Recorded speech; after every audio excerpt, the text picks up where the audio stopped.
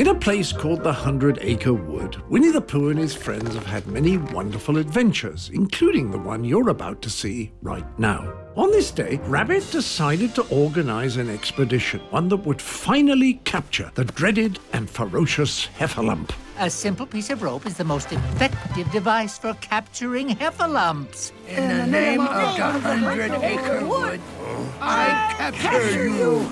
And toss! Brilliant. Despite their rather tangly beginning, the brave hunters ventured off in search of the mysterious creature. It was Tigger who created the first of the Heffalump traps, one that was very clever and sure to work, and it was quite effective indeed at catching Tiggers. However, that didn't discourage our friends, who remained determined to capture their prey. No more fun and games. The Heffalump is all but in our grasp.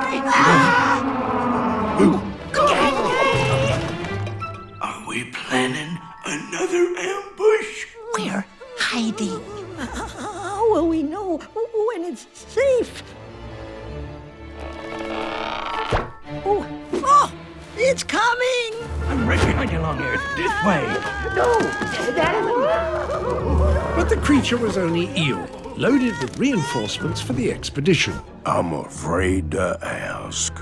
So once again, they continued their efforts. This time, Tigger built a trap that was even cleverer than the first, quite sure to do the trick. So they set it and waited, when it did in fact catch something. Kanga. Oh my goodness!